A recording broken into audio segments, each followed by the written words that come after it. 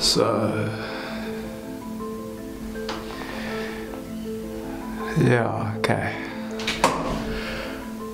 So the point of this documentary is very much to just interrogate the idea of whether or not Port Elizabeth is a place that an artist can make a living, and also just to speak to some people in like different areas of the art scene, you know, whether they're performing artists or ceramicists or lecturers or artists themselves, to see like, okay, do they think that PE is not a good place to practice, or if the Eastern Cape is kind of losing talent just because, you know, Joburg and Cape Town are more attractive, or maybe just that it's all a marketing ploy to kind of justify certain programs that are done, but maybe not, I don't know, maybe just to kind of promote certain programs so it's a nice story to tell people,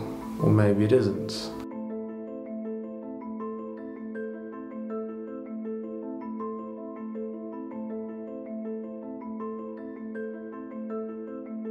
Hi, my name is Bulelani Booi. I'm born and bred here in PE.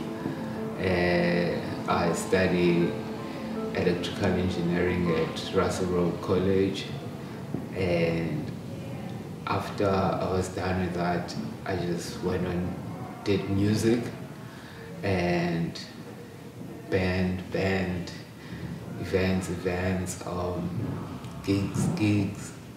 You know, after you do it a while, they start giving you certificates, you know, where the guy was done the most. Yeah. I sort of live like a Batman in my life, you know. Nobody ever sees me do these things, especially from where I'm from. They would laugh, some of them, like, he sings! He went where?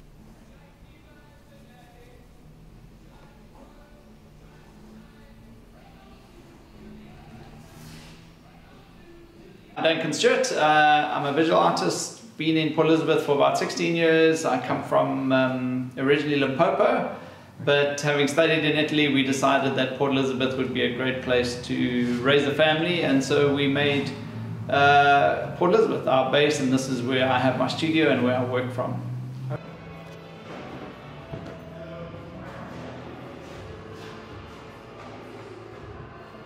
Okay, my name's Farrow. I've pretty much been involved in the arts, mostly performing arts, since I was a child. In fact, the Athenaeum is where I'm managing at the moment. I did my first show here in 1979. Okay. I was 9 years old. So I have a great love for this building, and yeah, I'm trying my very, very best to make it work.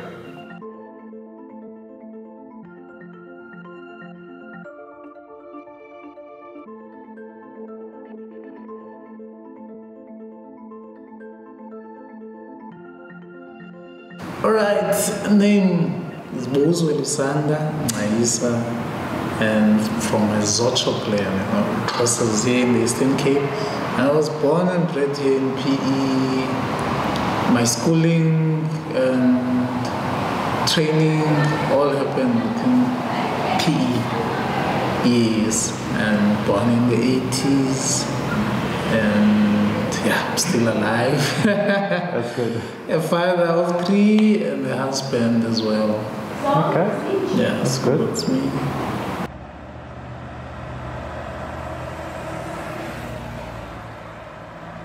Hey, my name is Simmi Mpofu. I'm working at GFI Art Gallery, and I started working here in 2005. And I work with Jeffrey and Megley, but unfortunately they all resigned, and Megley passed away. Now I did work with Robin. After Robin, I worked with Haley, and Haley also passed away. And now I'm working with Anna and Rose.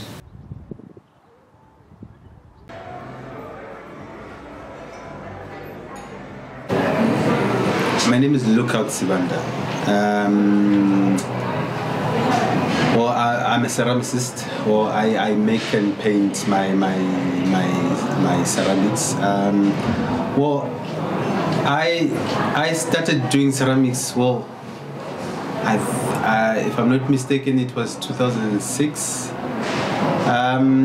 2005. But that was only the painting part, and I started making at around 2008, 2009. That's when I started making and painting with Elsa van Dijk in Pretoria. And well, I decided to move here in 2015. That is here in PE. Okay. In 2015, because look, I thought I had done enough in Pretoria. Where I was, I felt like, look, I needed to grow, despite the fact that we had a good relationship and all of that.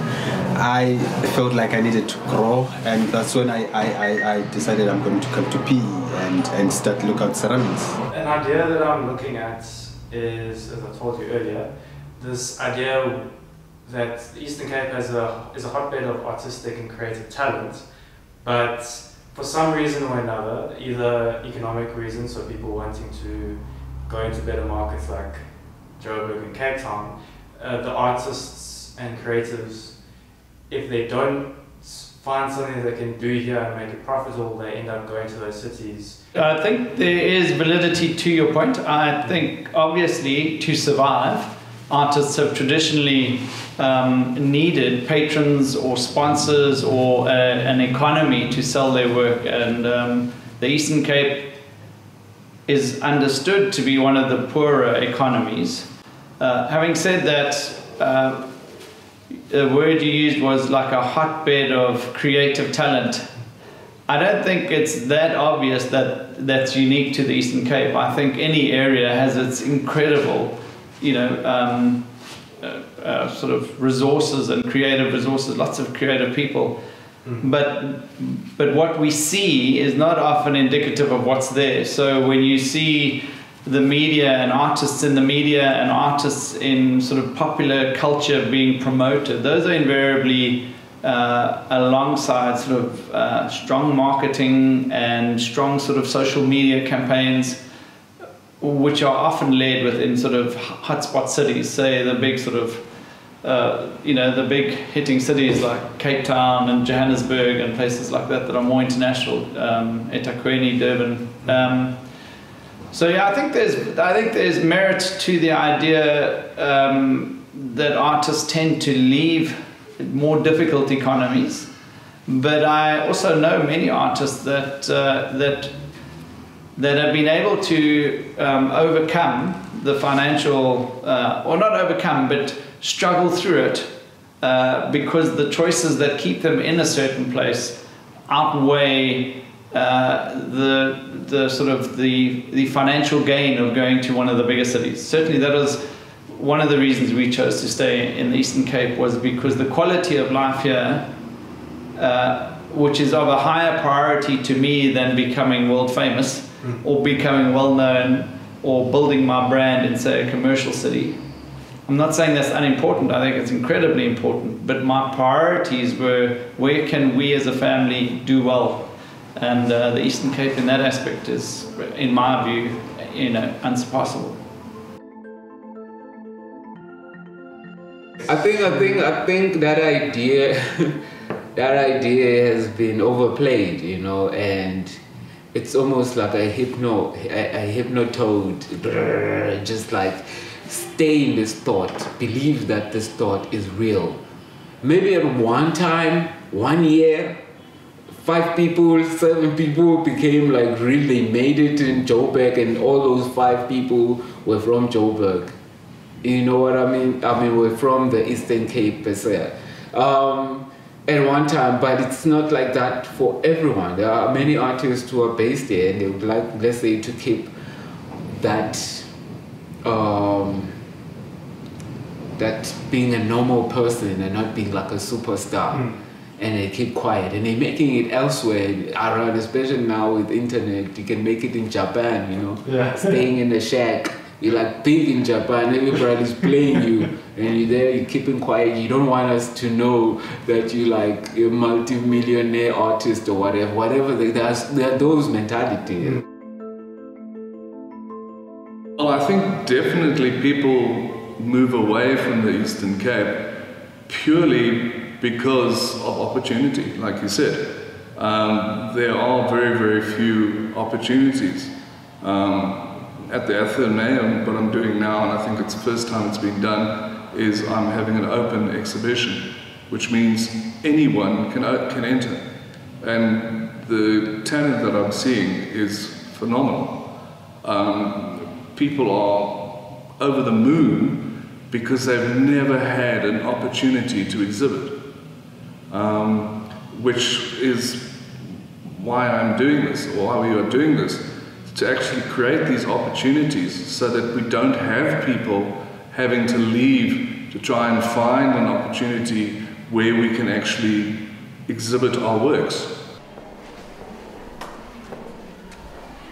So there's that facet to it, you know, that we also know that there's corruption that is so vast, but I think corruption is across the country. It's not just Eastern Cape. Yeah. But however, it's severity here. It's so much, you know, and so we see it in the arts that you guys must leave the Eastern Cape so that you bring glory to the other provinces. That's how it looks to me. Look, the thing is, Joburg and Cape Town is, I can say it's too much. It's not in terms of saying there's too much business, I can't handle it. No, it's just, it's too busy. Look, and besides that, in Pretoria, the support that I got wasn't exactly, you know, the support that I'm getting here. Or maybe it's because of networking in Pretoria. I didn't network that much, you know, to get to know a lot of artists, you know, to have one-on-ones with them, to sort of like speak basically with them.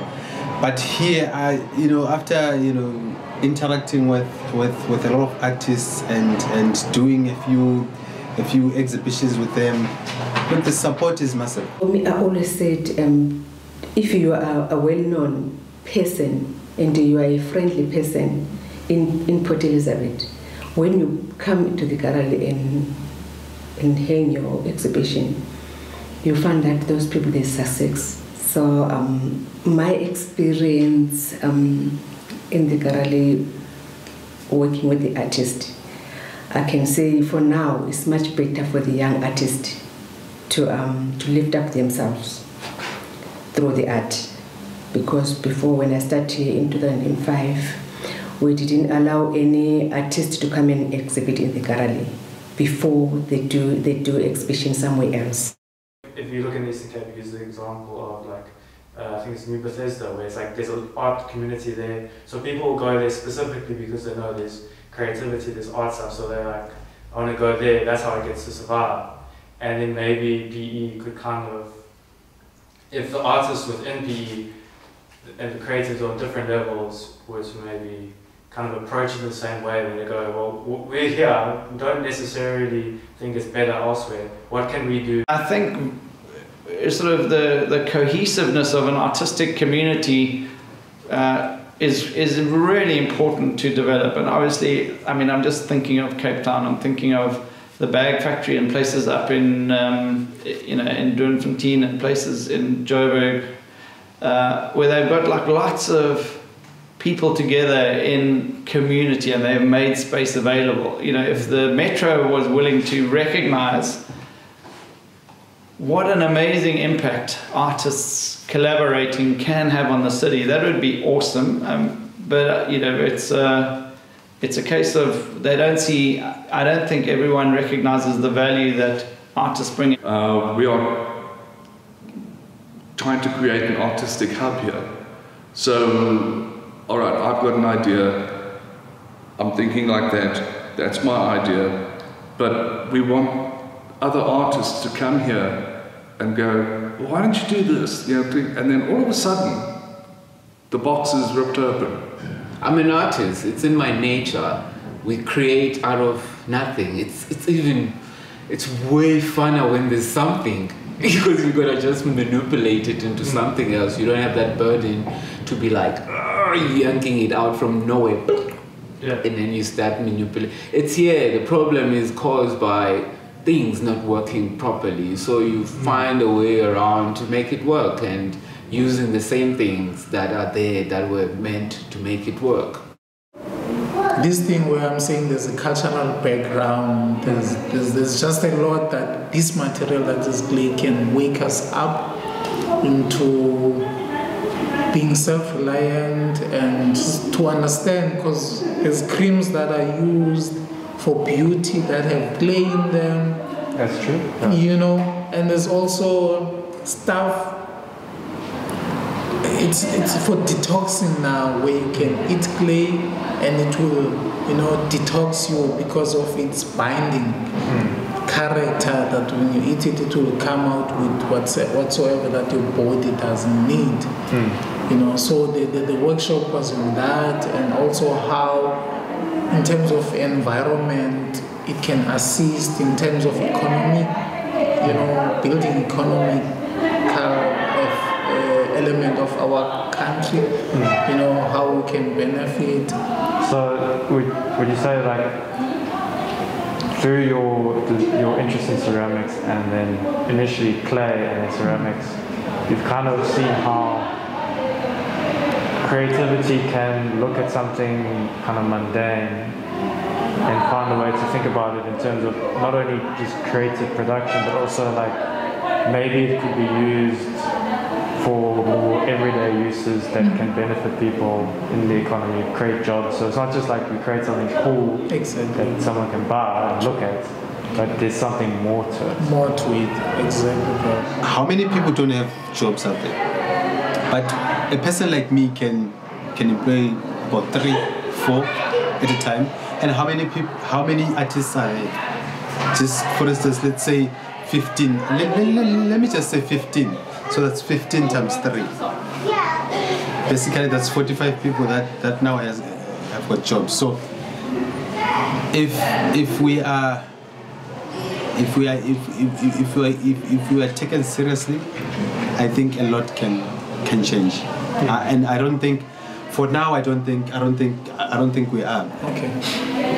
So from my parents, like when they're telling story of their young days, that the Eastern Cape, how it was vibrant in terms of arts, performing arts and visual arts and sports, you know, and in the time where apartheid was, you know, deadly and crucial, and how the arts kept them together, how the arts provided, you know, and how the arts also maintain the morals of the people around, you know.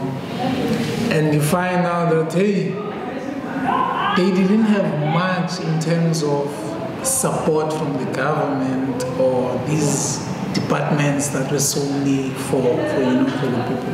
But what art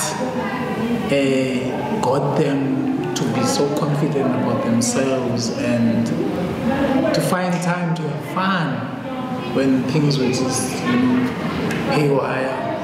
And so when I look at this time where supposedly the environment is conducive, you know, for people who were underdeveloped and kept back to flourish, but you find now it's the time that art is being taken back or downpressed. So it is a big thing. That's why I could not understand when the principal of these institutions said to me the reason why they shut down the art department here, the formal one, was just based on the Eastern Cape is perceived to be an automobile environment because of the factories that are here around. But you did not look at the other aspects that you're shutting down. I think there is a disconnect from sort of the commercial and PE known as a blue-collar town and more motor industry related. There's a disconnect from, well, you know, artists are like, we just can't relate to them because they don't think like we do. But that's exactly, especially in COVID, why we need to open up our thinking.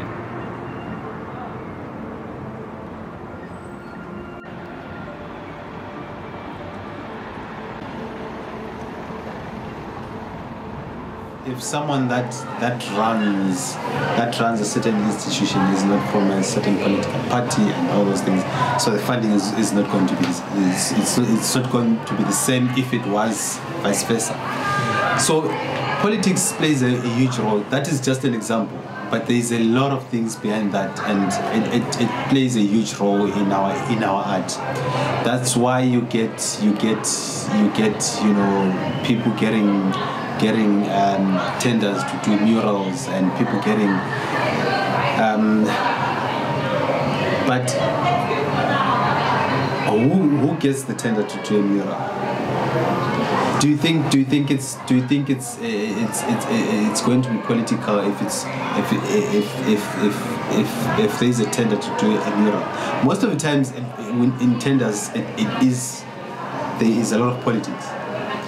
I think the well-being of a city, of a country, of a family rests on the quality of the person's leadership in charge. So leadership is critical, and if you know anything about the Eastern Cape, it's gone through the worst of infighting and political scrapping and leadership and that, and which is tragic, you know, and it's often fueled by greed, which is worse. You know, that the nature of artists is a gift economy. We give things, we don't expect anything back. You can look at a work of art for nothing. You can go to artists are givers. But there needs to be a reciprocal economy to sustain that. There needs to be a sort of a market economy to sustain that. So when you have greedy people coming in and emptying resources that could necessarily sustain a gift economy across the board, you rob everyone. And I think the consequence is people lose hope. Artists must, in a way, also give to the community as well. Maybe not financially, but to create beauty. And that's what it's about. And all of a sudden, in Europe, I think there's one of these. They can't do it. It's like they don't have the mindset to do it. They have the mindset. It's just like they haven't done it enough. Yeah, they haven't practiced enough. So, because a lot of energy is distributed, you know, constantly every day. One day they have to be an artist, they have to be also a person, they got normal problems in life, they have to want money, they have to their own, you know. So maybe administration will have like 20%, and with that, and even not that constant practice every time, every now and then you do admin is 20%. It will be different than a person who does it every day, who practices. So it just needs a bit of discipline. If they can channel even some of the discipline to their art form, into a bit of that, in a matter of a couple of 3 months, at least, man, the basis will be on top. Because actually, when I was interviewing Bulelani, he said a similar thing. It's like we have these, in his experience, when artists will come to obviously more the fine artists. Yes. And they'll be like, they talk about these ideas and stuff, but they don't actually either put them into practice because they don't know how to, or they don't necessarily have the drive to, because it's like they are talented, but they don't necessarily have the well-rounded capabilities to do all the sides of what it needs to actually implement the idea. Yeah. And it's different. I mean, artists are creative people. Certain areas they have a creative talent, but maybe not a business talent or mindset. And getting people all together with those mindsets and gelling them together, you can get a great result. I create my own opportunities, because to be honest, if I sit here and say I'm gonna try and get funding, how long do you think it will be for me to actually try to expand a bit? It will take a while. Exactly. It will take a while, and the person that I'm gonna go to get funding might be the person that doesn't know anything about ceramics. Now, if I now have this paper that says I need 500,000, now they are going to question what are you gonna use, what are you gonna use 500,000 for? To look at other artists and always want what they have, it's kind of not nice. It's unattractive. It's not creative, you know. But if there are more events and activities happening there, then let's do it. But I don't think it's that notion that artists here in the Eastern Cape are like vanquished to Joburg, and even the artists in Joburg are vanquished to Dubai and New York. Yeah. You know what I mean? Even the ones in Cape Town, they are like vanquishing to Europe and Amsterdam and all of those places. So, and they don't busy talk about Bana, in order to make it, you must make, maybe they do. You go big in New York or you go big in Japan. It's always going big with artists in elsewhere than where they're from, where there's a bit more maybe crop or more money. You know what I mean? Yeah, you know, sometimes I think we just need a bit more courage. I think it's it's like just need some courage to go and shake hands with someone, say hello. What do you think of this idea? And take some risks. I hope, if anything, I hope COVID's given us the gift of courage to take some risks, try things we've never done. I think the idea that Port Elizabeth is, and the Eastern Cape is kind of like this hotbed that gets used and abused and never really amounts to much is, I don't know, maybe there's some validity to it for certain people. I think there's certainly something to the statement, something to the idea. But I also think for those people who kind of want to make their own opportunities or take the opportunities that do exist and then do something with it, there is certainly that idea that, well, it's not the end of the world. We can certainly make something for ourselves here.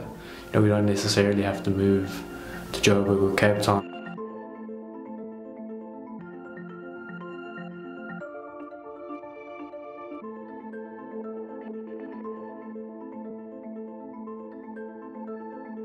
Really, I enjoy to be with the artist, and I enjoy to be in front and welcoming everybody and selling the art. So that's a part of it that you enjoy. Enjoy Yes. the working with the people and Yes. seeing all the different characters. Never met such divas in my life as in the art world. There are some real, like, absolutely incredible dealers. Yeah, just wow.